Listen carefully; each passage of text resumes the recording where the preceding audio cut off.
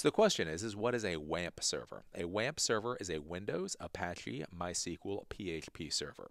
So for this server, use Windows as the base operating system. So for WAMP, you may use a server operating system such as Server 2012, or you may actually just use a desktop operating such as Windows 10. When we're talking about a WAMP server, you don't differentiate based off of which Windows operating system you're using. Then you use Apache for the web server component in order to actually present websites to the people to the clients that come to your server. Then you have MySQL for the M, the database server, and P is for PHP. This is the dynamic programming language that allows you to add information into a database, pull information from a database, and basically be able to write web pages dynamically.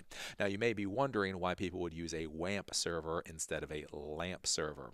The reason may be is that they are working in a Windows environment. So if they're already working in a Windows environment that has an Active Directory infrastructure, do remember that when users go to websites built within a Windows environment, that the files and folders on those websites can still be controlled as far as permissions are concerned through Active Directory. So let's say you want a human resources portal or some kind of portal where people are going to go to the website, employees are going to go to the website, and then they're going to look at files or folders or maybe be able to submit information.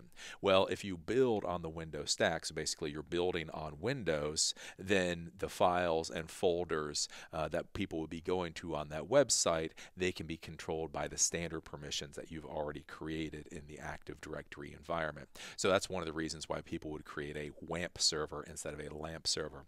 Now, if you know anything about web servers, one of the questions you may ask is, well, if you're using Windows anyway, why wouldn't you use IIS? So Internet Information Service Server is the Microsoft implementation of a web server, and that's a standard one that is generally used. And the reason that many people use Apache instead of IIS is simply either that they know how to use Apache or the specific things that they're trying to do with a web server work better in Apache than they do IIS. IIS is a very solid, stable web server, but as with many things, it has its certain way of doing things. Apache has its way of doing things, and so many people simply know Apache better, and for what they're trying to do, Apache may work better for them. So that's one of the reasons why people may use Apache over IIS. Additionally, too, if you're going to be building a web server using something just like a Windows client computer, Windows 10, Windows 8, Windows 7, Apache is open source, and so it's free to use,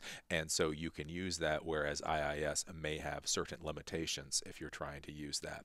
So those are some of the reasons why people may use WAMP servers instead of LAMP servers. So that's all a WAMP server is: Windows, Apache, MySQL, PHP, and that's why it matters.